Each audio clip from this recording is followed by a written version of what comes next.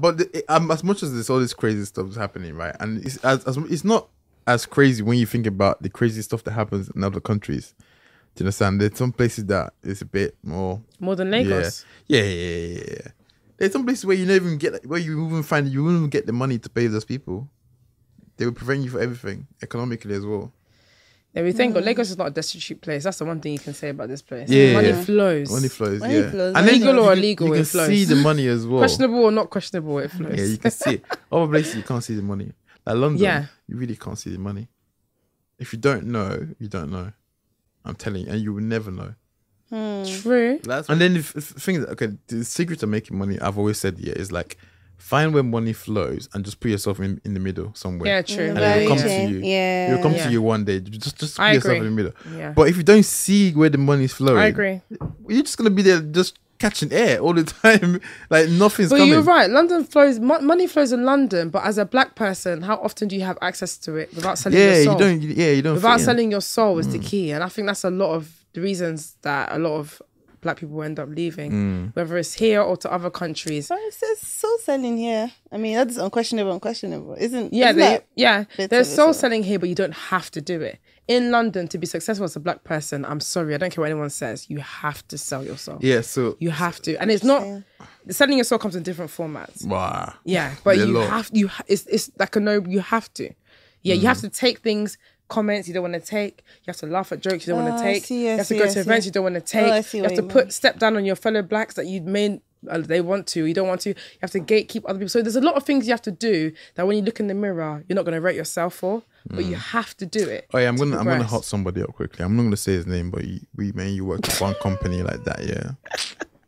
And I was the kind of the only black guy in the company that was doing very well, and then I was now taking the piss because I was the only black guy in the company that was doing well.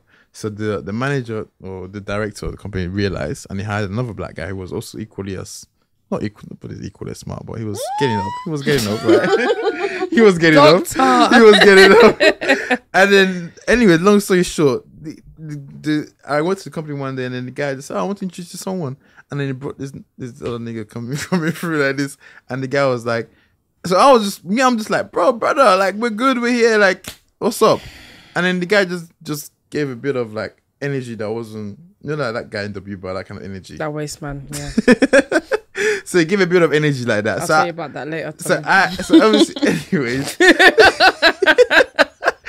So I was just looking at this brother like, bro, like, trust me, I could run around in circles with these white people. You cannot do the same thing. So like, he didn't have the sauce. You need to be allies. Like, don't kind of be, because you don't have the source like that. So anyways, long story short, I looked at the situation. I just thought, you know what, I don't want to be part of this shit, man. I moved to Nigeria and start my own business. I'm telling you. But a lot of people go through that in the UK where like, you might be doing well in certain areas. People might bring another person that is like you, and then they'll try and create that friction. Do you know how bad London is, As two black people in the same organisation, you feel some type of way to laugh in the office. They together. love it. You they feel love some it. way to be seen together. That's how bad the environment is. You don't want to be laughing with your fellow black colleague. You don't want to be. Why? Because they're going to say them. Yes. And you don't want that. It's something that you're forced to be so conscious about that some of us just feel like it's not even worth it, man. Like, you know what it is, we'll make it without this environment. It's not even like it's you know. Not worth but it, at the same time, the things I've heard of Nigerian employers, a Nigerian employer will tell you, you're stupid, right? Your friend told me that his boss said that to him. I said, Emika, you said that to me.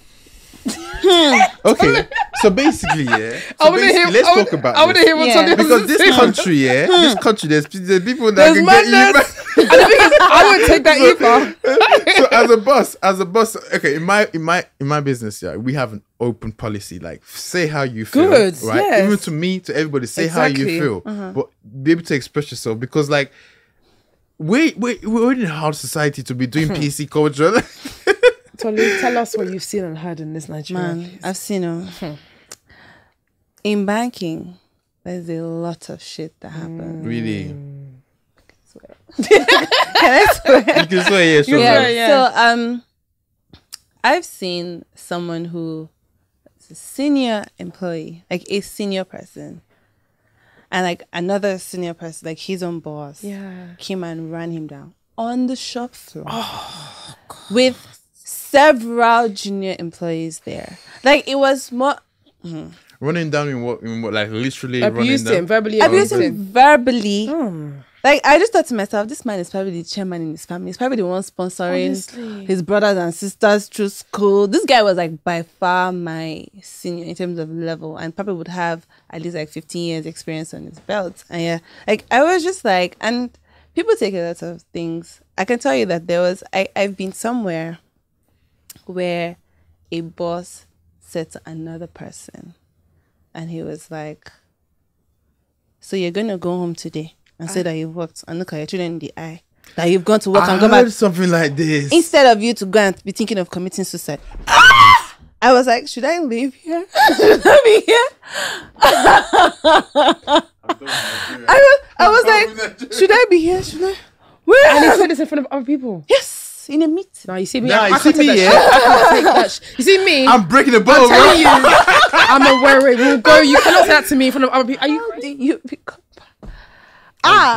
I'll break his head. Money, I don't care. But that's the problem I have, My and that's why I dignity is realized I number one. cannot. That's terrible. But the thing is, you need money.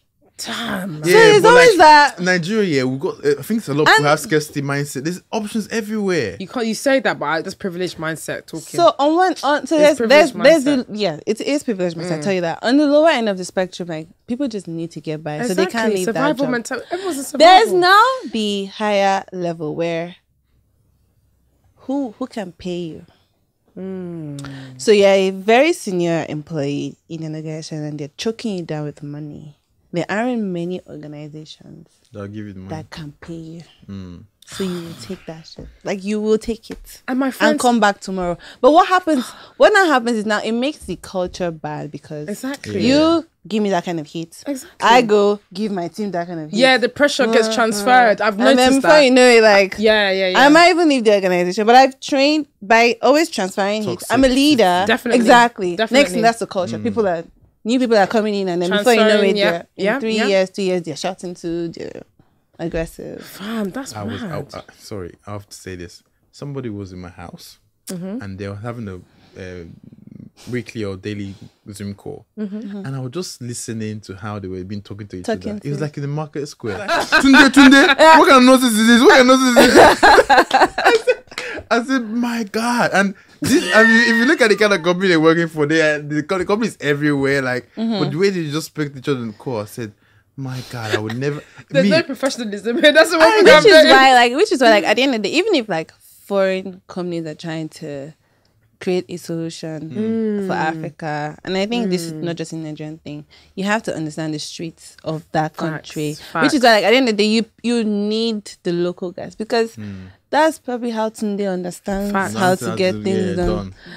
Although, like, for you, it might be cringe. Like, I don't get, like, you guys are not able to speak properly. But then, like, I don't judge the speaking thing because I watched a lot of interviews with top CEOs in Africa, and there's one CEO, he's a car manufacturer in Nigeria, an Igbo guy, so you guys should figure out who I'm talking about. This guy sounds like an illiterate, but what this guy's been able to build in this country, 99.99% of people will not even touch his legacy. So I feel like we have to be careful of that mentality that the better English you speak, the more learned or smart you are. But I also get what you mean. For me, with your point, I think it's just more the professionalism. And for me, don't insult me in the workplace because I will insult you and your mother and your grandmother and your few generations back. Don't talk to me like that. I cannot get past bad English. I swear to God. No, you can't judge people on bad English. I can't get past it. You can't judge I can't. Literally, like, if you're just not sounding right, I don't trust you. I don't trust you because I'm like, not yet selling fish in the market, you know. No, so the thing is, I get where you're coming from, but I think as you interact with the talent pool, you would find that there are a few very good people, who just didn't have that. Yeah, that there finishing, are good people. that finishing, but my job is finishing. We don't do anything but finish. So it depends. So what you would probably do is for maybe sales roles or things that are client facing, where you need to, present that, finesse. You would hire people like that. But there's some people who can get things done. Facts. Who don't have that finesse. I'm telling you. And so you just have to maybe layer on. So if that person, that person just not engage in the general. Yeah. But if it really affects you, still within the pool, you probably find good people. That patience, the patience I have in the call sometimes, I just be like, can you go back to school for 1 minute, please? Because I can't do it. I worked with someone who the tenses can go in between when they speak. Oh my gosh. It messes me up. But that guy is a superstar. So like I remember this, but you know it's this smart. is the person that is anchoring the whole thing. the thing. I would take the test. I would speak up with clients. I would do the front facing thing. But when it's done, I call him. It's the back, the end. So yeah. I actually feel that. No, I'm telling you. Engines are actually ones that are very rough. I'm telling you, you can't judge. Yeah. But I wanted to end on a positive note and ask you, what is your favorite thing about Nigeria? About Nigeria? Yes. Despite all the madness, the worries left, right, and center, the insecurity, you know, what could you still say is your favorite thing? Please say Nigerian men. No, she's not saying Nigerian men. Definitely not. Definitely not. But I would say the energy. And the energy kind of translates first from the people. Like, so people are driven.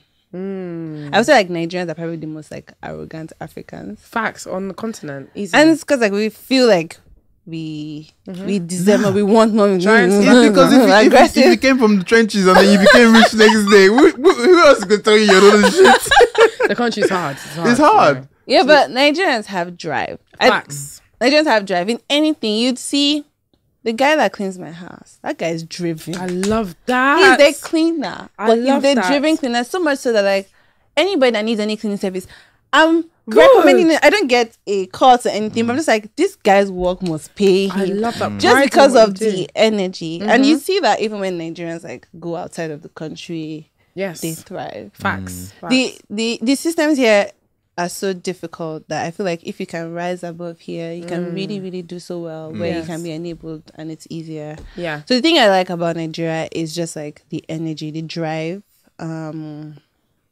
and I think the hope that people have, regardless of everything that happens, people still like hope in the country. It's funny, like I'm just like, I don't get. What are you saying? We're here right now. Please, we're hoping. Please, we're hoping. We have hope. Wait, 2023. We're still here. I have one more thing to say. I'm answering this question. Yeah, and I think the last thing I like is just like the people that I don't know if it's happy, but people are happy regardless. Yeah. As tough. Like if you go on the street, you see one guy that's probably not eating, maybe dancing to the latest. Like people like still people are happy. Maybe it's not happiness. Maybe it's just a way to push out the or ease therapy. off. Yeah. Maybe it's the therapy, but like people dance therapy. There's like I agree with you. I see that all the time. You see barmaids that are getting paid 10k, 20k a month, dancing at the thing, like they're trying to play with you and stuff, and I love that. I think people have like positive attitudes. Yeah, I agree with that. Generally, regardless of like giving the state of the nation, I'm telling you. like people still try it. Yeah. Well, it's good. I've had so much fun with you on today. Like, it's been so lit. Nice having you. Yeah, you'll come again soon. Like, it was good. And obviously, if you need any sugar daddies, hit Doctor up. No couple. But these Delta men, do they even pay? What? Nah, don't try that. You owe your money, niggas. Hey, Delta men, they'll remove you to the village in Delta and build your house. Oh wow. All right, cool. Thank you.